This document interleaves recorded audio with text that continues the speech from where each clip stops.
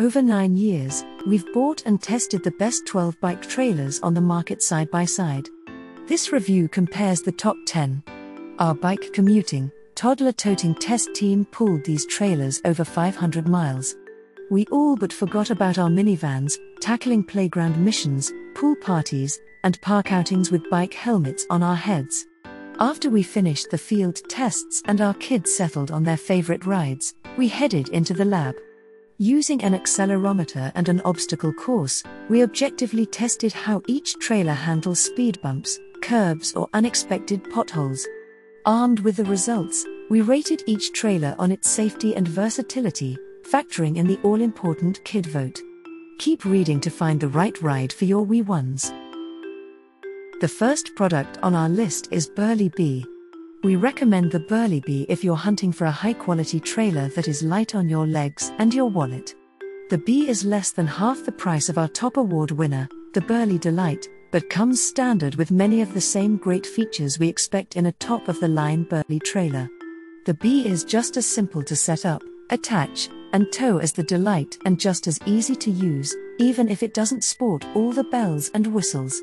One of the B's best features is that it is the lightest trailer we tested, yet it also has one of the largest cargo spaces, so it's an excellent option for commutes or running errands around town. The B's passenger experience isn't as plush as what you get with a more expensive model, the seats are unpadded, and there isn't any suspension.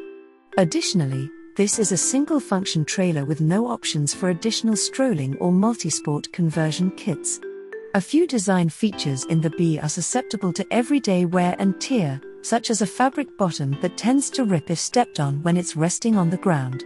If you're looking for a nimble, fun, easy to use, and relatively inexpensive solution for biking with kids, the Burley B is a truly outstanding buy, so long as you don't need a trailer that can serve double duty as a stroller or a jogger. The second product in our list is Hamax Outback Multisport. By excelling in every aspect of the passenger experience category, the Hamax Outback impressed us enough to become our top choice for a comfy ride. Those riding in the Outback are in for a real treat. They'll enjoy wide, comfortable seats, large windows to take in the view, a secure footwell design that makes climbing in and out a cinch, and an adjustable suspension system that lets you dial in a smooth ride. Like the Burley Delight, the Hamax has seats that can unclip to lie flat, which allows you to tow just about anything you can think of in its roomy interior. Our friends over at Baby Gear Lab also really like the Outback in its jogger guise. Although the Outback has some great features, we have to literally weigh the negatives as well. This trailer is flat out heavy. It weighs more than any other trailer we tested and more than twice as much as its lightest competitors.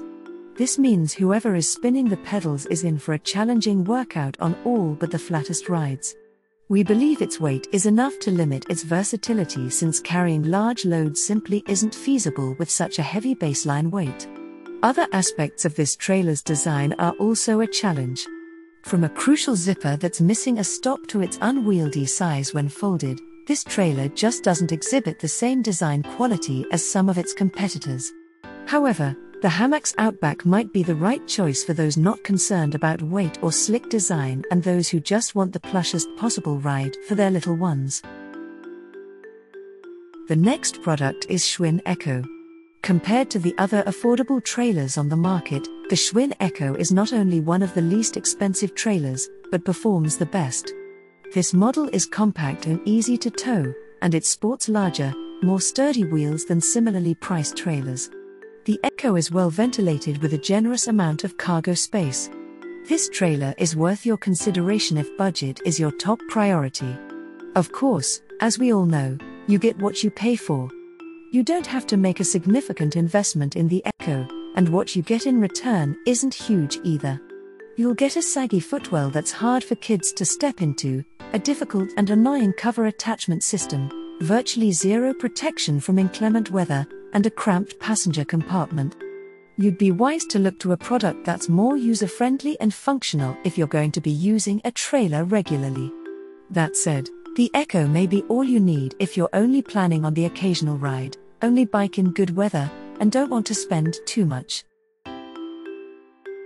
Thanks for watching and hope you liked it.